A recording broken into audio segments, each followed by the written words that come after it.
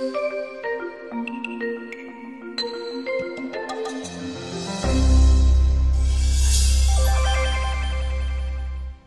name is Cat Giles, and I'm the Curatorial Assistant here in the section of Invertebrate Zoology at the Carnegie Museum of Natural History.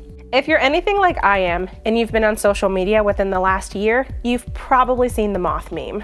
As fun as memes can be, this moth meme was actually based on real fact, and today I'd like to talk to you about why that is. There are several main theories as to why moths are attracted to light. An organism's attraction to a light source is called phototaxis. This can be either a positive response, I love lamp, where they go towards a light, or this could be a negative response, please no, no, where they're averse or they go away from this light. Moths exhibit both of these characteristics. For the moths that do come to a light, we have several base theories. The first of which is transverse orientation. Transverse orientation is a theory that states organisms use a distant source of light and travel at a fixed angle to it in order to navigate into space. So moths, having grown up from this primordial ooze and not having grown up with these artificial lights that we use today, use the moon and other celestial bodies to navigate into open space. So with transverse orientation, a moth sees a distant fixed light source and travels at a fixed angle to it to orient itself in space. When you have something like a street lamp or an overhead light, as opposed to a celestial body, these moths don't know how to navigate around that, and so they will frequently circle and circle and circle and spiral and spiral and spiral until they get really close to it. Moths see on a different light spectra than we do as humans. They can see the ultraviolet and the infrared. Flowers will actually reflect the light that is present from the moon, and they will glow with this kind of ultraviolet inflorescence. Moths will come in when they think this light is the inflorescence of a flower and just hit it.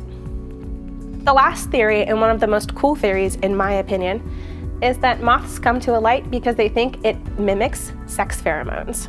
Female moths, when they're calling for a mate, will release a spray of pheromones out into the air. These pheromones are a mix of all kinds of different chemicals, but to moths' eyes, they appear almost infrared at times. This is not with all moth species.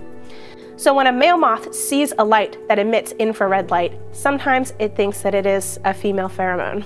So it will come to a light thinking that it is going to copulate and going to propagate its species, and it's actually not.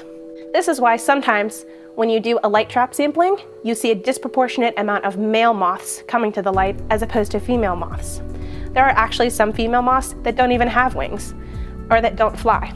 Each species sees something different in this light. Something else that we can take away from all of this is that humans are altering what happens with insects. Right now, there's an immense insect decline, and that could be in the moth world partially due to all of these artificial lights and this natural response for moths to come and be attracted to this light. Birds, bats, and other higher level organisms understand these artificial feeding stations, and they know that moths come to them. So they'll come and they'll just feed away, and this can adversely affect a lot of moth populations. So something to think about before turning on your porch light at night.